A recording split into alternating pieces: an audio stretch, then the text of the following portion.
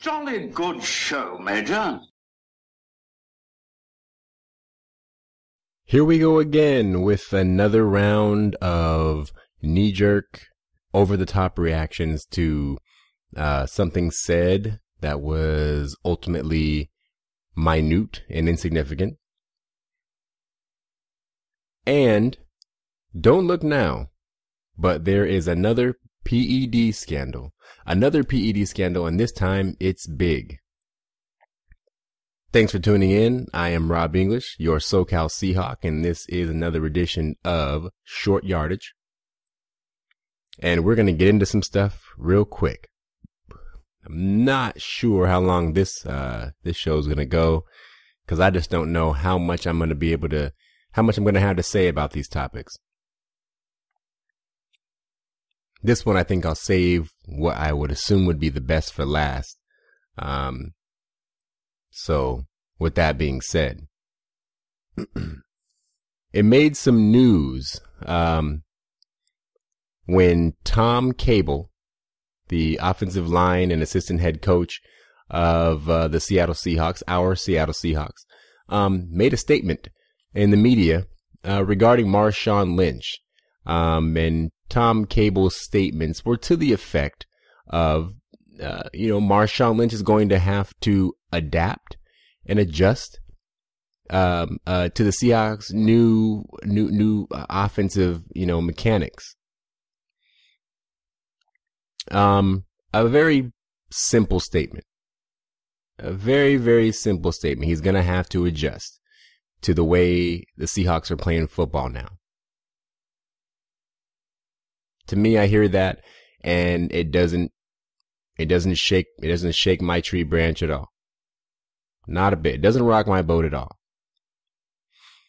But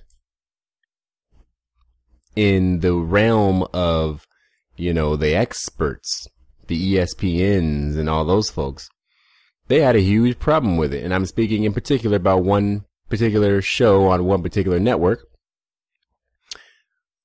A guy that I typically find very agreeable, or I should say that I typically agree with. I'm talking about one Stephen A. Smith, and I'm talking about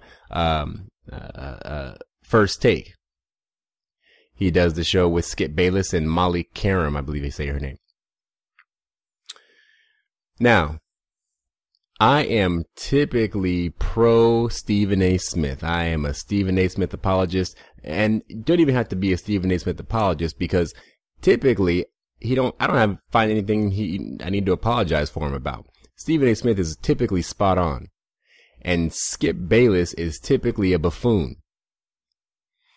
But this last thing that I saw from these two gentlemen, it was polar opposites. It was polar opposite.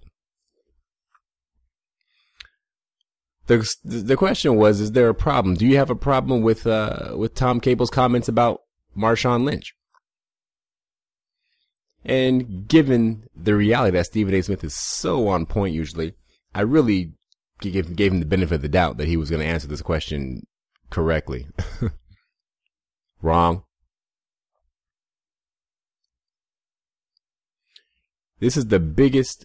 I mean, if you thought that last week there was too much made about Mike Pettine's comments about Russell Wilson, which was an exercise in ridiculousness. Mike Pettine simply said, hey, the dude ain't been around long enough to be considered as great as the guys who've been doing it for years. That's basically what he said. I'm paraphrasing, obviously, but that's what he meant. Oh, no, he's just saying this and that about Russell Wilson. No, give me a break. All Tom Cable said was, hey, he's been gone for a long time. He's going to have to adapt to what we're doing now. Makes perfect sense. Stephen A. Smith was up in arms about it. How dare Tom Cable talk like that about Marshawn Lynch? He's beast mode. Who is Tom Cable? He's just some guy who had a head coaching job for 2 1/4 seasons or 2 3/4 seasons and has more losses than wins. You're an assistant. You're an offensive line coach. Who do you think you are? How do you have the audacity to talk about one of your players who you have? Stephen A. maybe just forgot the fact that Tom Cable's involvement in the Seattle Seahawks offense has quite a bit to do with Marshawn Lynch and his associates at the running back position. Sometimes I think that I'm just kind of, I dance for this stuff and I think back, I'm like, am I giving this too much credibility? I know that they got to have something to talk about on TV and in the radio and all the media. They have to have something to talk about. And are these folks just, choosing to play that role? Okay, this time I'll be that guy to talk about something ridiculous because we got to have something to talk about. Or are these, these discussions, these shows that have these discussions, are they really giving their honest opinions? I'm sometimes torn about whether that's really what it is. Are they really giving honest opinions? Or are they just deciding to bring up a topic and somebody's going to take the idiot road and someone's going to take the road of logic? Just so you can have enough material to fill up an hour block or however long your show is. I'm torn. I don't know which one is which.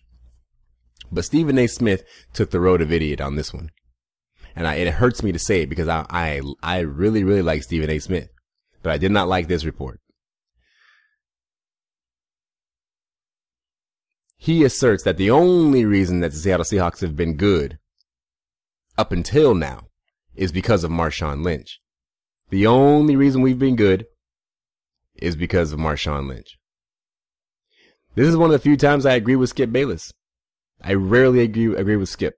Usually I'm ready to just punch the TV on whatever spot Skip's face is on. Skip brought up a good point. He mentioned when it was his turn to speak after Stephen A. went on his ridiculous rant, he said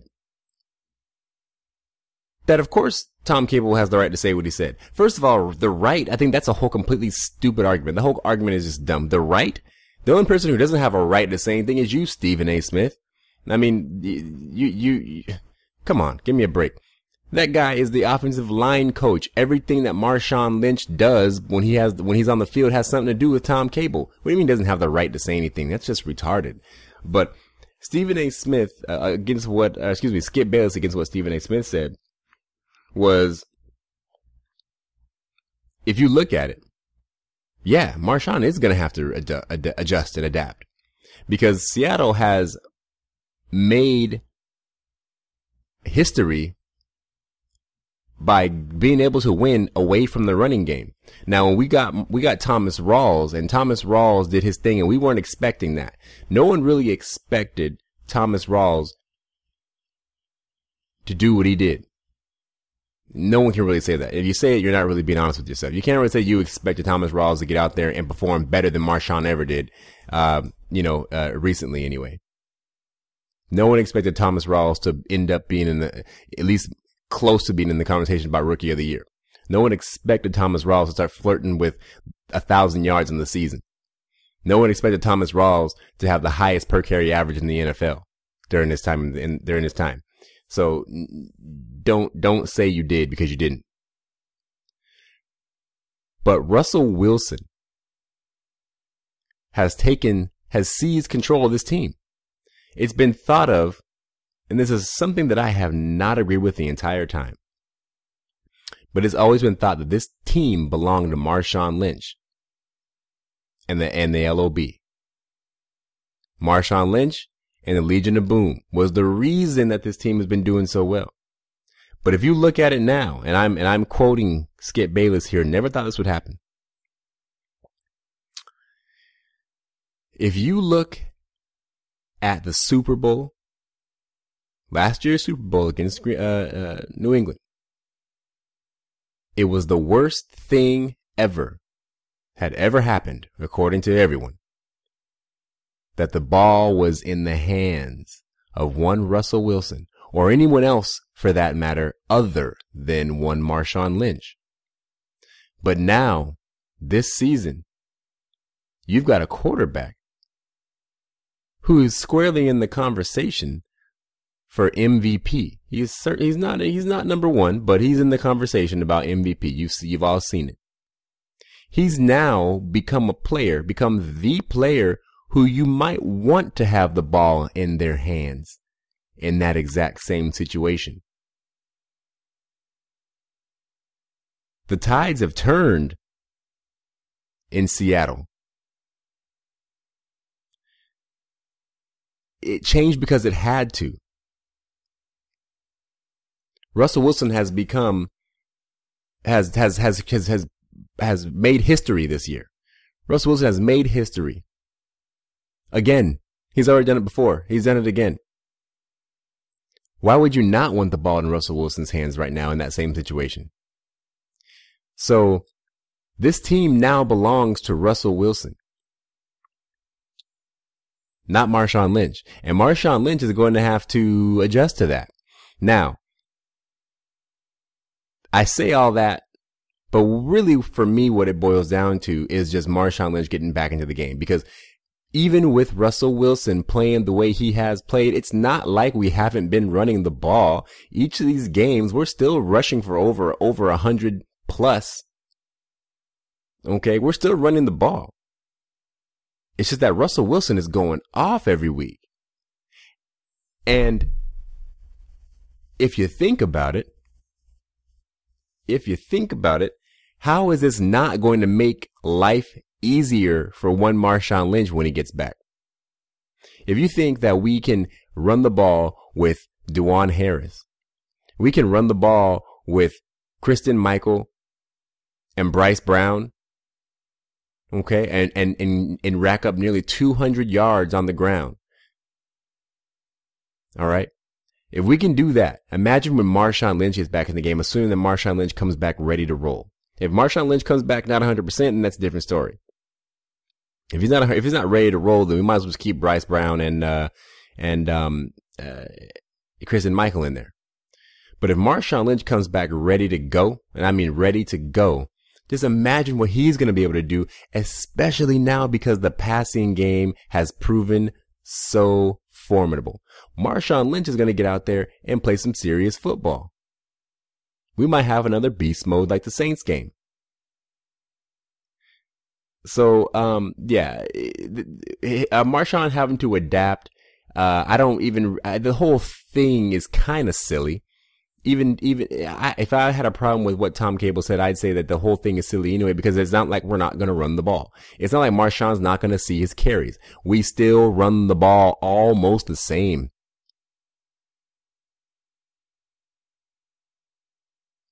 So, yeah, kind of a silly thing there. And Stephen A. Smith just went on his tirade. It was terrible. Stephen A. Smith just made himself look kind of silly. If you ask me, Marshawn Lynch's injury might be the best thing that could have happened to the Seahawks this season. And some say that about Jimmy Graham as well. But it's true, but for different reasons.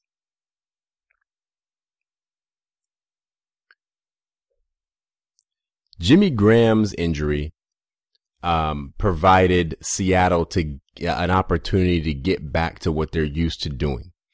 Having Jimmy Graham on the field it was a distraction in the way that you have something there that you're supposed to use, so you're looking at it more than just looking at everything in a fluid fashion. Without Jimmy Graham, everything just goes back to normal. It's all fluid. You look through everywhere. You find the things that are supposed to be there when they're supposed to be there. When Jimmy Graham's on the field, it's okay. I know where everything's supposed to be, but let me just give Jimmy an extra look because he's Jimmy. And that throws everything else off. That's the way I feel about it. Jimmy's presence on the field makes you think differently than you should. It's not organic. You lose the organic, the organic play. Now, hopefully that can all become more cohesive and it can look more organic by next season, hopefully. But you can't have a guy on your team who's there, who takes away that organic feeling. It has to be natural. If it's unnatural, it's not going to work. Jimmy Graham on the field is unnatural. When it works, but a lot of times it doesn't because it's unnatural. So it was good that Jimmy Graham left because it went back to being natural. Marshawn Lynch's injury is good. Not for the same reason. We didn't go back to being natural. We actually had to break out of our naturalness. We actually had to break outside of the box. We had to do something different. We had to spread our wings. We had to get pushed out of the nest and flap your wings and hopefully you can fly, Seahawk, fly. And you know what happened? Russell Wilson spread his wings and he is soaring. He is soaring right now. If Marshawn Lynch hadn't gotten hurt and Thomas Rawls hadn't gotten hurt, this may not have happened. This may not have happened. These injuries, starting with Marshawn and then even counting Thomas Rawls, these injuries have created an opportunity for Russell Wilson to get out there and prove a point. And he is doing it time and time and time again, over and over again. He just keeps on doing it. So what does that mean? That means that Seattle is not just this run first team or this run only team that if you can figure out a way to stop Marshawn Lynch or stop their running game and keep Russell Wilson in the pocket, you can beat him. That's not the Seahawks anymore. The Seahawks are a team that they'll beat you with the run. And if they can't run, they'll beat you with the pass. Seattle has gotten better by the virtue of injury. That's real interesting. By the virtue of unfortunate happenings, the Seattle Seahawks have become a better team. So now when you bring Marshawn Lynch back, you bring our main man back to tote the football, what are you going to do? What are you going to do? The delayed run and the read option, I have a feeling when Marshawn Lynch gets back, so again, assuming he's 100%, I have a feeling that the delayed run and the read option, should we start running it, are going to be so wicked. Are going to be so wicked. The zone run, I mean, we're a zone run scheme anyway. You know, we run power, but we run a lot of zone schemes. So, that zone run is a bit of a delayed run. And I believe that this is going to hurt teams. We are going to hurt teams in the postseason. I got a feeling Marshawn Lynch starts the game against Washington in the wild card round. I really do. We got better. And he's coming back fresh. That's the thing. He's been sitting all this time, so at the very least, he's coming back fresh. Even if he's not 100%, he's coming back fresh. That's legit. Why really have the Seattle Seahawks been so good over these last few years? Just piggybacking off my last little segment there. Is it beast mode? Is it the defense? Is it Russell Wilson?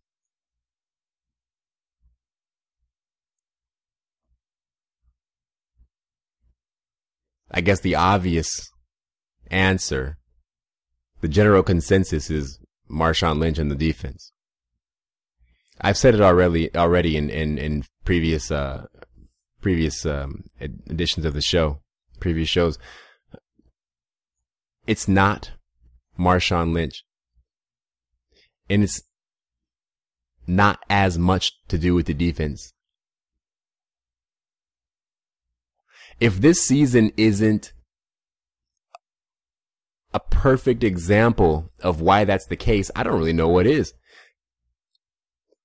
I've been saying, I have proof on video on YouTube me saying it.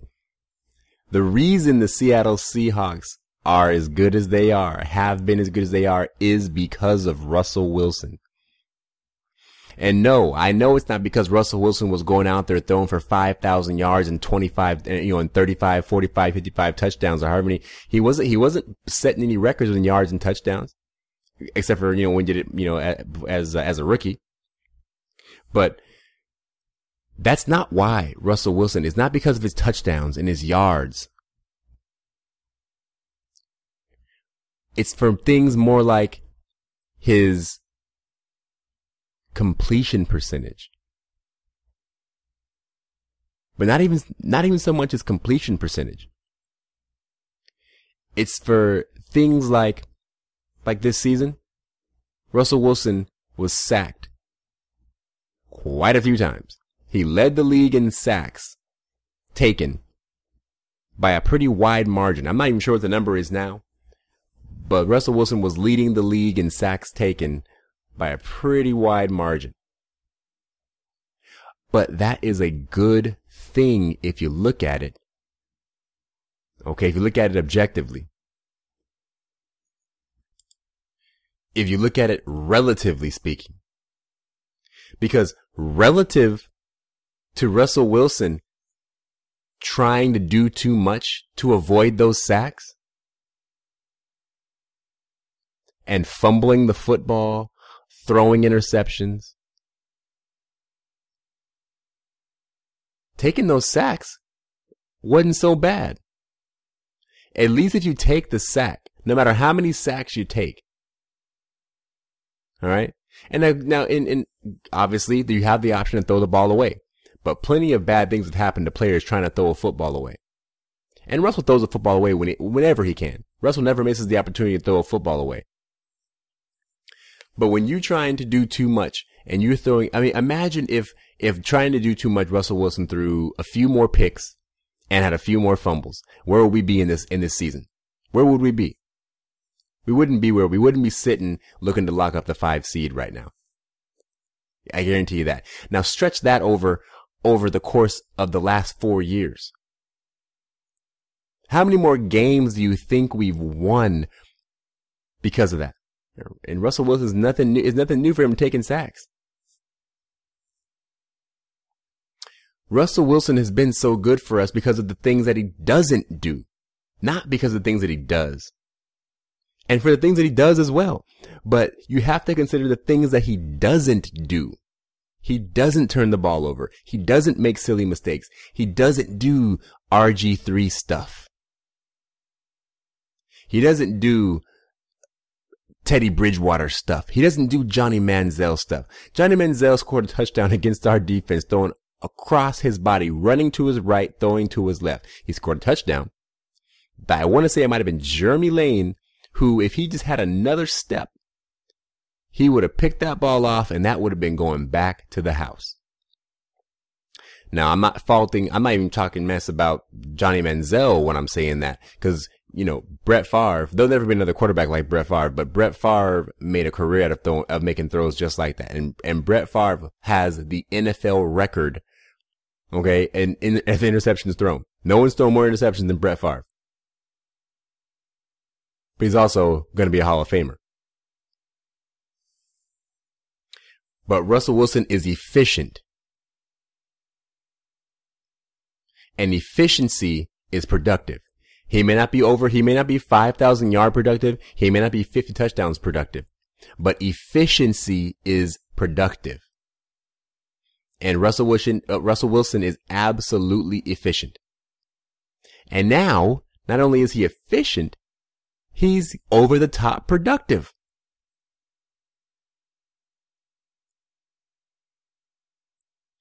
You could have plugged any running back, and I'm giving that a stretch. That's a stretch when I say any. I'm stretching it when I say any. So bear with me, okay?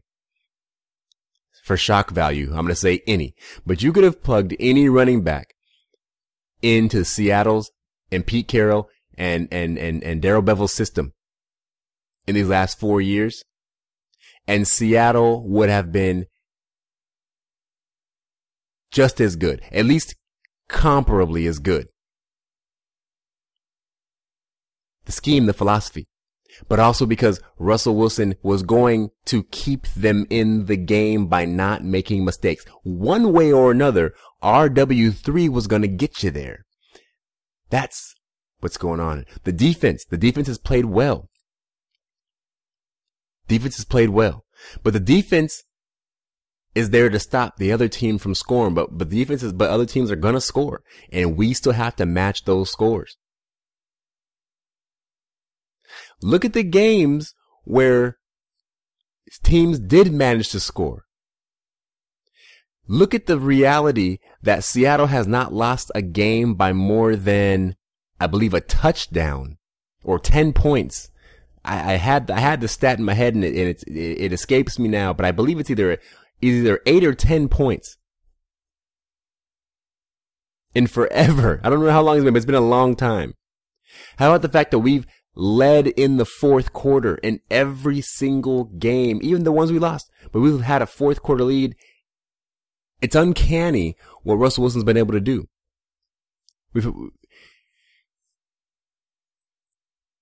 Look at the Pittsburgh game. If this doesn't tell a story, I mean, I don't know what does. Look at the Pittsburgh game. It was a shootout. Seattle's not supposed to be able to win shootouts. Right? Seattle is not supposed to be able to win shootouts. No. If you can score more than 25 points on the Seahawks, you beat the Seahawks. Right?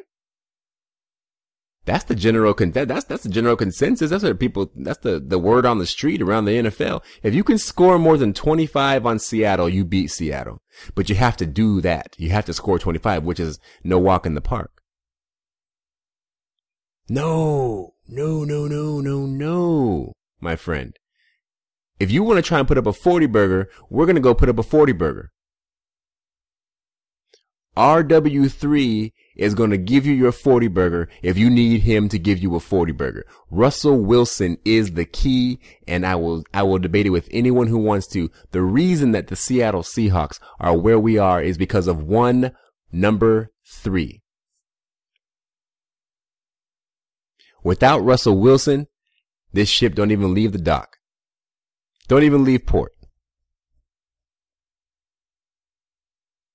Or it might, but it ends up like the Titanic. Okay, folks. So here's the real deal. There is a new report from Al Jazeera about, and this is just terrible timing. It seems like that there's somebody out there who is trying to take the NFL down. Like someone is trying to take down the NFL. Who is it? I don't know, but someone's doing it. There's some force behind this. There is some force behind this. They are trying to take down the NFL. It's got to be a conspiracy. I want to get to the bottom of it. First, we have the concussion movie. Right? We have the concussion movie that's going to come out. Or it's already come out, excuse me. And people are going to go watch that movie and change. I talked to a friend of mine. Not a football fan. Not a football fan. But she went and saw Concussion. And I just, nonchalantly asked her, I said, hey, so do you hate the NFL now? And she's like, no, I don't hate it, but I definitely think about it differently. It seemed like an innocent enough comment, but if you just really kind of dig into that statement, a person who isn't even a football person whatsoever. My friend Maria, she is not a football person at all. But even she can make the statement that she now thinks differently about the NFL after watching Concussion. It's like the movie Inception.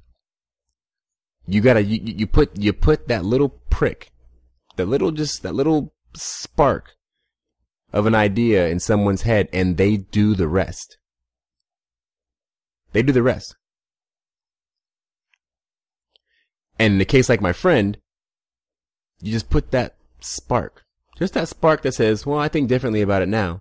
And then when she has kids, she doesn't have any kids, but when she has kids and she has a son who wants to play football, what's the first thing she's going to do besides recall back to the movie Concussion that she watched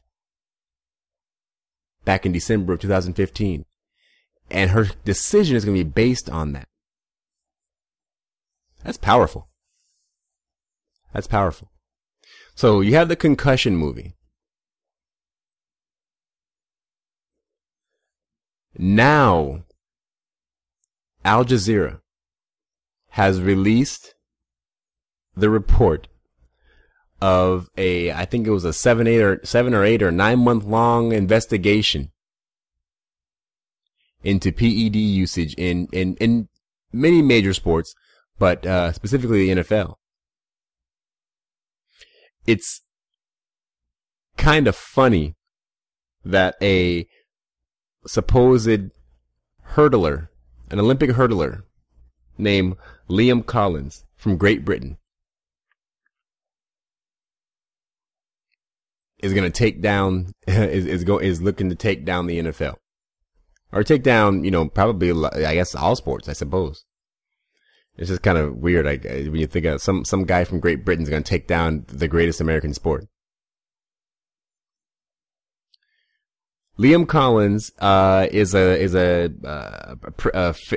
previously a Olympic sports star. He was a track star. Got into some trouble with real estate, I believe, or something like that, and ended up owning a whole lot of people money and went bankrupt. So he got in a lot of trouble. Al Jazeera and this guy come together, and he is under the guise of an athlete, who is trying to get back in. He wants to run for the Olympics. So he's playing the role of the guy who's trying to, beat the odds. He was in it for a minute, had a great fall. He's trying to get back on the horse again. He has to play this role because he is going to infiltrate the world of PEDs. The doctors, the physicians, all those folks, to get information and then expose everything that he finds. Liam Collins, as part of his investigation, connected with a man named Charlie Sly, a pharmacist out of Austin, Texas. This pharmacist from Austin, Texas, apparently, and I've seen part of the video, and I'm going to watch the rest of it, but apparently admitted, and it was recorded unknowingly on tape, admitted that he has worked with many athletes. One of those athletes, the one and only Peyton Manning, the sheriff, the golden boy of the NFL, Peyton Manning, says they delivered or sent who knows how much amounts of HGH to the Peyton Manning household, to the Manning household, under the name of Peyton Manning's wife. Her name escapes me right now.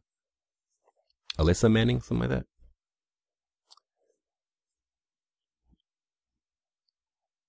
Unbelievable. Many other names are dropped.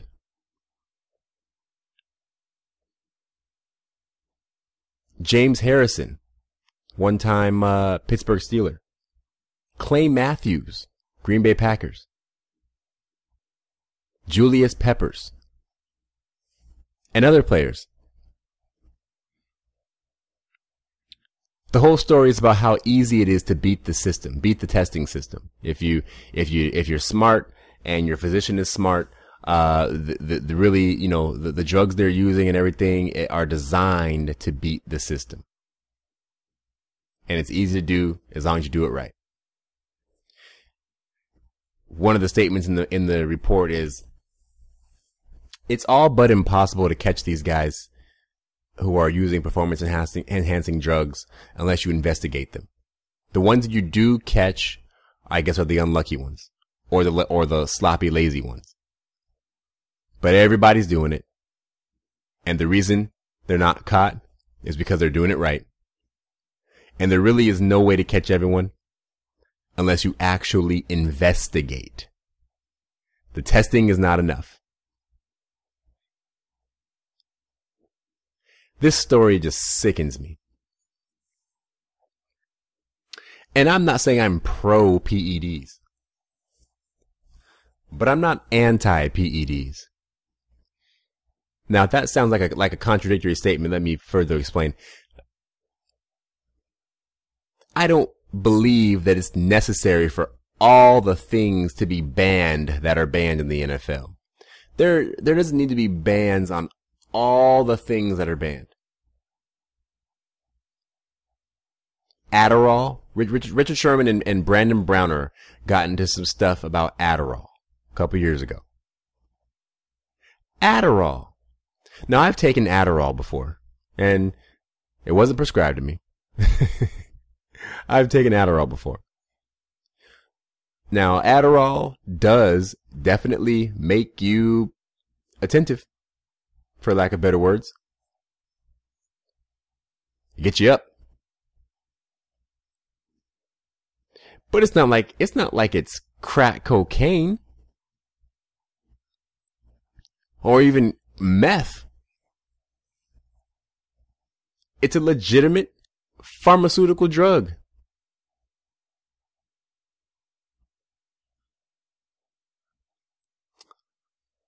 I know it's created for a purpose, but I mean, I say all that to say, come on. There's all kinds of, what is it, Torbol or I can't remember the names, but there's, for instance, they mentioned Clay Matthews, in part of the report, who was reaching out to one of these pharmacists, for a drug that is simply a painkiller. It's a high-powered painkiller, but it's illegal.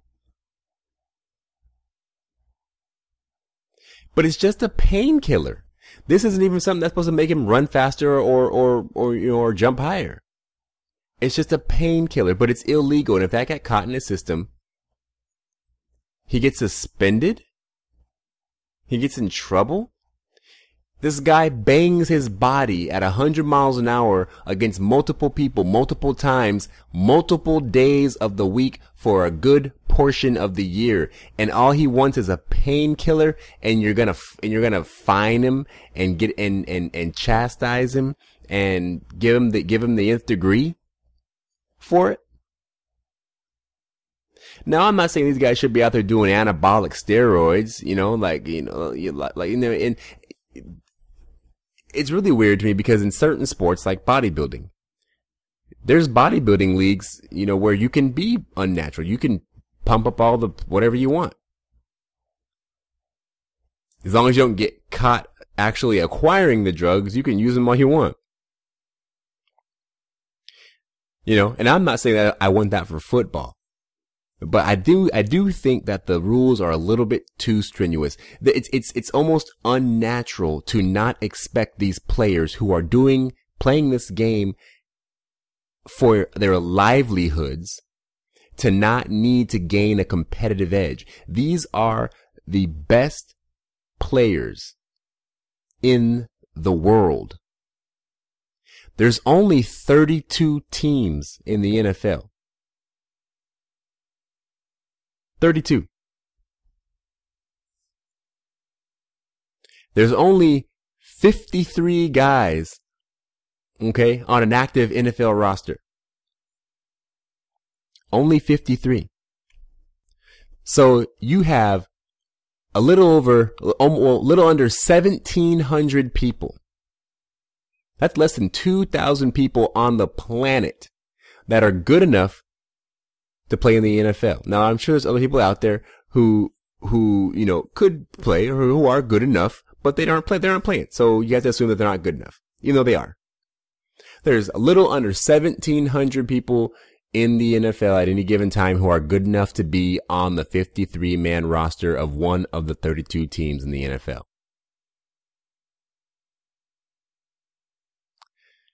You know how many people there are on the planet?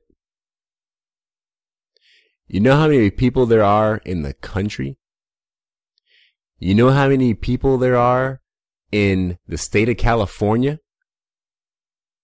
You know how many people there are in the city of San Diego or Seattle?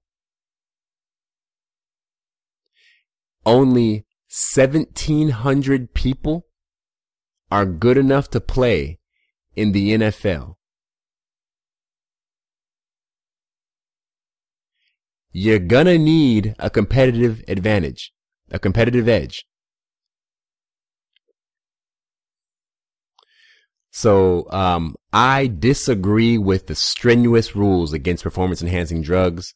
I'm not saying that they should be able to do whatever they want, but there should be more of a comprehensive look into what these drugs actually are and how serious they are. And not everything should be banned. Not everything should be banned. If you look at Peyton Manning, the report is that he was involved in this around 2011, just after his neck surgery. Just after his neck surgery. You think about it. A guy who's been to the height of NFL success. The height of NFL success.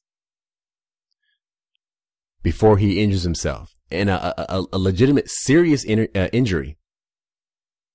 A serious injury that many would consider a career-ending injury. But no, not for Peyton Manning. They said, Peyton Manning, dude, you broke your neck, bro.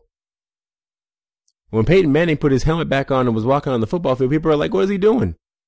He's gonna get hit by somebody and his head's gonna fall off. He just broke his neck.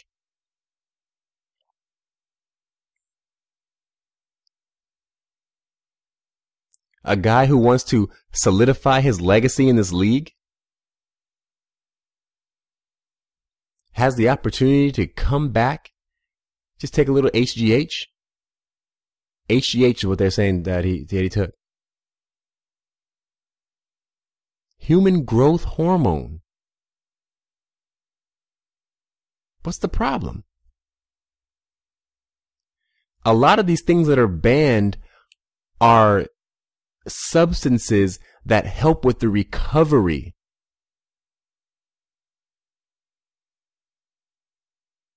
To get you able to be ready to play on time. These men, these gladiators, put themselves, and yeah, they're getting paid lots of money to do it. But that doesn't mean that they don't want to do it as long as they can.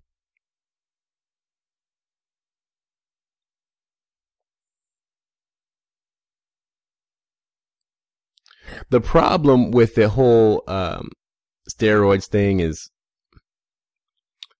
well, one other problem with it is that people get caught. You got to own up to it. If you're going to do it, do it. But if you do it, own up to it. Because innocent people, well, I'll call them innocent people, lose their jobs when you don't.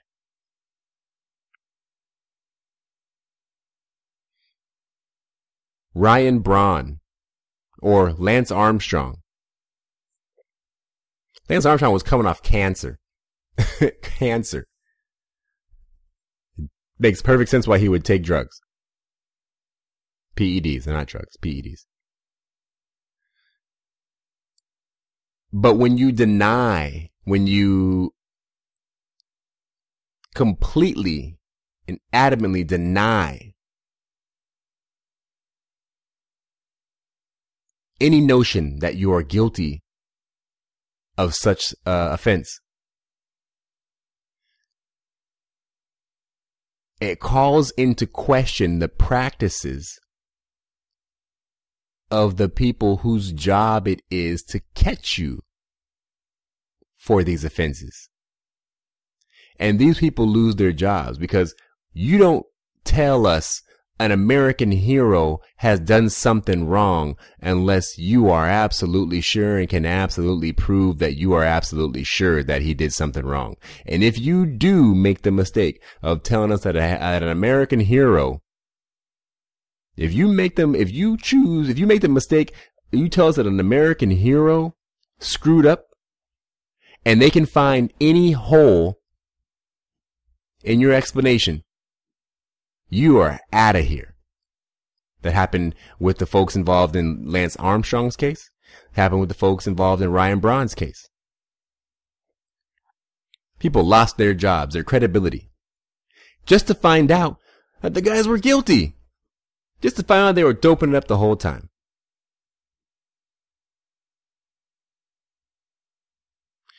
If you're going to do drugs, admit to it. If you get caught, do your time for doing your crime. Don't take out everyone with you on your way out. So we'll see what's going to happen with this. This is going to be very interesting. What's going to happen with this whole PED thing? Because right now, I'm going to watch the whole video, and see what all the details are. And whew, this could be huge. It just seems like the NFL has been going downhill the last couple of years. You got Adrian Peterson getting in trouble for whooping his kid, which was ridiculous. Yeah, I won't get too far in that. I don't want to get too far in that. That's a whole other thing. You got Ray Rice for knocking out his wife. Right? PR stuff just everywhere. And now you got the concussion movie. And now this big PED scandal. A lot of players from a lot of sports. Huge. They're trying to take us out. Somebody's trying to take us down. I don't know who it is, but I don't know what their problem with the sports culture is, but they're trying to do it.